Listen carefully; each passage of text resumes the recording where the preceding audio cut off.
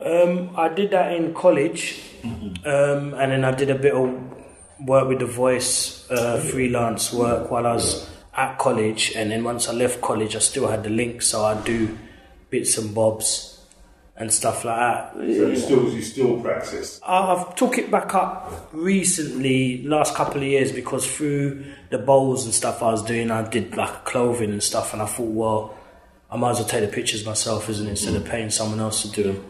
So I sort of took it back up. But once it sort of got digital is when I sort of stopped originally, because I was a film guy. When I was doing photography, it was film and printing up and all that. So it was, it's been quite hard getting back to it. But yeah, I sort of